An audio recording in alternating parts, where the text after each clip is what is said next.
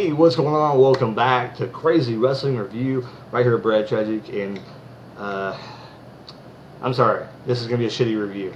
Raw was horrible last night, so I'm going to give you the basic overview of it. And yeah, I hope you DVR'd it. If you did, just go ahead and delete it. It's a waste of your time. You don't want to, it's 2 hours of your life that you'll never get back. And just think, here soon you can say, hey, that was 3 hours of my life I can never get back. So hopefully they do a little better. There's going to be a lot of waste of your time. Quick highlights. AJ, fiasco. If you've seen SmackDown, the same thing happened on Raw. Except there's a proposal from both people. AJ proposed to CM Punk. Daniel Bryan proposed to AJ. Crap ensued. Nobody got married. Nobody got engaged. At the end of Raw, AJ slapped both of them, walked out. That's all we know. That's how we're going into Money in the Bank. The other main event for Money in the Bank, just realized that they all were in action tonight in a crappy tag team match that made no sense whatsoever. It was crap, meant nothing. The other Money in the Bank match, the World Heavyweight title match, there was a worthless tag team match, ended in like 2 minutes. Lord Tensai squashed Tyson Kidd outside the ring as well after the match. Christian was in it for no reason. Dolph Ziggler was in it for no reason. It could have been just the Lord Tensai versus Tyson Kidd. No need for Christian and Ziggler to be there. They didn't really do much. Stupid. Zack Ryder announcing what everybody already knows. He's going to be hosting SmackDown this week. Rock is going to be at the 1000th episode. Advertisement, something for Raw Active, something about something interactive with Raw. I don't know. I don't trust any of that stuff with WWE because I think it's all rigged. So we'll see how that goes when it comes to be. Supposedly, I think it's either on the 1000th episode or the episode after the 1000th episode that's going to start. So maybe they'll talk about what's going to happen on the 1000th episode with that. Who knows? What else happened? Sin Cara is going to be in the World Heavyweight title Money in the Bank match because he beat Heath Slater.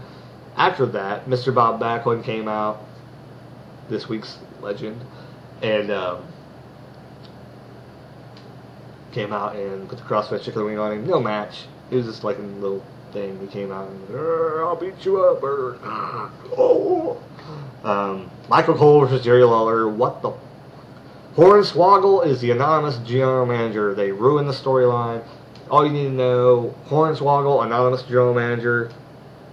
Do they have anything in common? Should they have been together? Hell no. It should have been somebody else. I honestly think it was supposed to be John Laurinaitis, but they figured probably it didn't fit, so they just dropped it. And we're going to just ignore it, but then they figured fans probably wanted to know who it was, so then they're trying to figure out who wasn't on TV, who, blah, blah, blah. And I think there's probably, I think there's some fishiness, because Hornswoggle was on TV during that time, I thought, on Raw. So, I don't know. Maybe someone will find a loophole to show Hornswoggle and the anonymous general manager in the same segment. Or very close to a segment. Yeah. So, that's about it. Not much more talk about. Pre-show tag title match. Camacho and El Nacho, whatever the hell their names are, they're not going to win tag belts, so I don't give a shit about that. We got a match with Sheamus squashing Swagger. We got a match with Brodus squashing McIntyre. Don't really need to talk about that. You know how their matches go. That the same old match. Bro kick, splash, boom, they're done. Same thing with Sin Cara. La Mastre thing. Boom. Yeah. Anyway. Destination X. Let's talk about Destination X. Craziness ensued. So I didn't see it, but I heard the results from Rich Hard City. If you ever watched his videos, Fear Wilshire talked about it too. The big news is Austin Aries defeated Bobby Roode. I'll get into that in a minute. The Ultimate X match, it had Kenny King, which I'm not too sure who he is. I think Mason Andrews, I think, was in it too. I don't know who was in it. But I know Sanjay Dutt was in it. Pretty sure Kenny King was in it, and Zema Iron. There we go. So they were in. Zema Iron ended up winning, and people were kind of I've heard mixed things. I heard her say it was pretty good. I heard her say it was shit. So I don't know what to think. So maybe hopefully down the road I'll get to see that pay-per-view and get to see what all the hype was about and possibly if it was any good or not. As far as him being X Division champion, I kind of seen it coming. I kind of thought he would have won it, last year, but I think the whole thing with him and Jesse Sorensen, they were kind of trying to wait, see how it was going to pan out. I think if Sorensen would have got seriously injured and wouldn't have been able to come back, I think it would have been a completely different story. But now Sorensen's okay. He made an appearance at Destination X, saying I think he's back now, or I think he's coming back soon. So I think he's coming back soon. So when he comes back, he said he wants to go after the X Division title, and he hopes Iron wins the championship. Well, he got his wish. Yeah, it was just a coincidence, wasn't it, folks? It's the way the wrestling world works, of course. Everything is a coincidence. Zema Iron wins. I don't know. I kind of like the guy. I think he's sloppy at times, but he's growing on me. He does some amazing stuff in the ring. I don't know about Kenny King. I always liked Sanjay Dutt when he was in the ring. So it was interesting. I didn't get to see it. I didn't really get to see any of the other guys. I didn't. I watched the 1 week. It was okay. But this week I didn't get to watch it, and I already knew the results of the review, so I just went and deleted it. Figured I didn't really care about the guys because they're probably not going to be on TV anyway. If they do get signed, then I'll see them again. If not, it wasn't meant to be anyway. So there you go. Impact this week. I don't know. I didn't really hear too much talked about. It was actually super good. Just basically the build up to Destination X. We saw AJ and Christopher Daniels evidently did a pretty good match. What I hear, they actually did a pretty decent match compared to last year's one, and AJ won. Joe got a victory, I think, because Angle passed out. Got 10 points for Bound for Glory series. And I kind of figured that they would put Angle or Joe in Destination X at some sort of match, just because they needed some matches to put on the card. And they're wrestling type guys, so that would kind of fit in the X Division thing. That leads me to believe. I was thinking about this the other day, and now that Austin Aries has started this whole you can drop the X Division title. I kind of think that this is going to kind of backfire on the X Division and backfire on TNA, because next year around this time I see something fishy happening in either Bobby Roode, Kurt Angle, Samoa Joe, AJ Styles, Christopher Daniels, somebody like that is going to win the X Division title, and they're going to drop the belt, and it's going to be probably pretty close between each other, and it's going to be kind of ridiculous because they're going to get a title shot. So they're going to make a loophole for a heavyweight to become an X Division star and drop the belt. I'm just seeing that's probably what's going to happen next year, because now they made this tradition. So now we're going to have people screwing people. I can actually, if Jeff Jarrett was still around, I can see him winning the X title next year and dropping it and then getting a shot at the title. I don't understand. And who the fuck would turn that down? Seriously, oh no, I'll hold on to the belt. I see Abyss, getting the X Division title again. Why should I ever say that?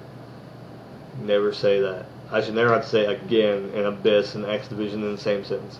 But I can see it happening, just for him getting a world title shot and a cheap way in. Yeah. Something about Kenny King and ROH and what the hell is this crap about? I don't even understand. I don't care.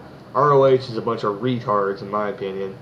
I watch it, and I understand what they're trying to do. I understand they're trying to put a wrestling product out there.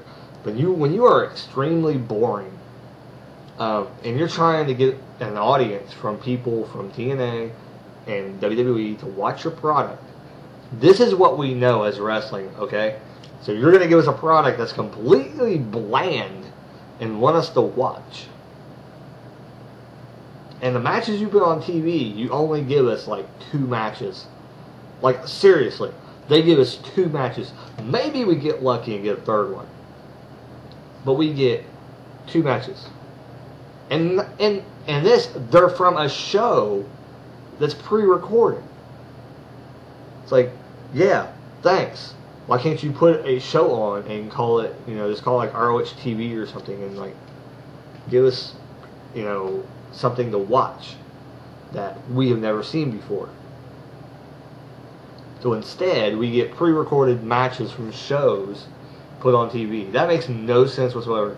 You think you want to get some incentive to watch? I mean, what's the incentive of an ROH fan to watch your product if they're probably watching it online?